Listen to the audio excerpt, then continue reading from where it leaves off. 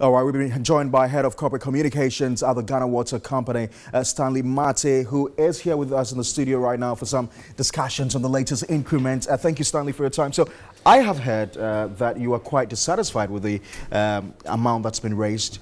Why so? Yeah, we have requested for a 57% increase, only to be given 8.01%, which is very inadequate to help us or to sustain our patients. So they are regulators. There's nothing much that we can do. We'll keep engaging them to see how best. Did you say 57%? Yes, that sounds quite outrageous. Yes, because they themselves have talked about the CD depreciation against the dollar, and you know that a major component for the treatment of water is the chemicals that we use.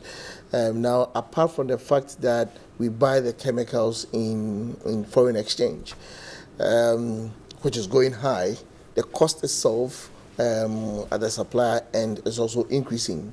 Apart from that, we have had to use more of the chemicals than hitherto we were using as a result of the pollution of our river bodies. So that one alone is causing a major increase. Now, you also realize that there's an increase in energy, and 44% of our expenditure is with energy.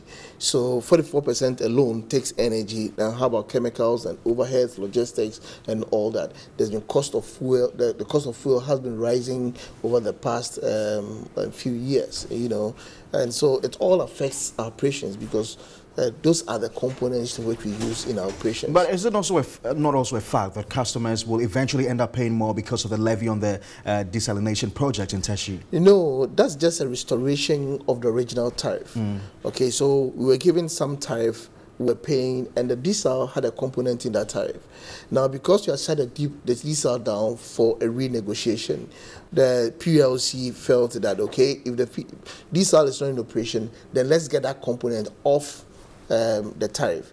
And then because we had collected that tariff over a period of time, they requested that we refund part of that amount to customers. That brought about the 10.8% deduction or decrease in the tariff in February. Now we have put back into operation the diesel, and so it makes sense for us to for them to restore back the original tariff. So the that PURC itself, in its statement ahead of the announcement, said he had engaged with all of the major stakeholders, including yourself. Exactly. How come your arguments could not be sustained?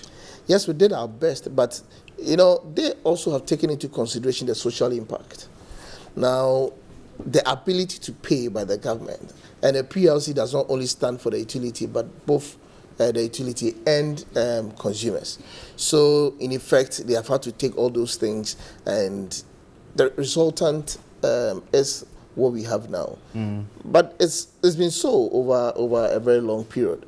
You know, since the inception of the regulatory body, we've always had less than we have requested for, and so it's impacted negatively on the utility. But for prudent management, the GWC, I'm sure, may have collapsed by now, but we have worked very well, steadily. We have done all we could to improve on our operations till now. Now, our only consolation is the fact that we are state-owned, and when there's any eventuality or when we are stuck somewhere, we can only fall on government. On the state. Yeah, but it would have been better for government, for the people of Ghana, for the utility, the GWCL, if we have weaned ourselves from government, so that we can invest more. And by so you mean that consumers being allowed to pay realistic? Exactly, because we've never had cost-reflective tariffs. I mean, it's always been like that. You request for a certain percentage and you are given lower, and it puts a lot of stress. The rains have set in again. It's become almost an annual ritual that during these times we often have the spillage of the Bagri Dam as well as the Wager Dam. Are we to expect any of these in the coming days? Yes, we started spilling the Wager Dam a month ago. We had announced to the general public, and we've been managing the spillage. And so we hope that so far we haven't had any eventuality yet. We haven't had any challenges yet. We are hoping that it will still continue like that.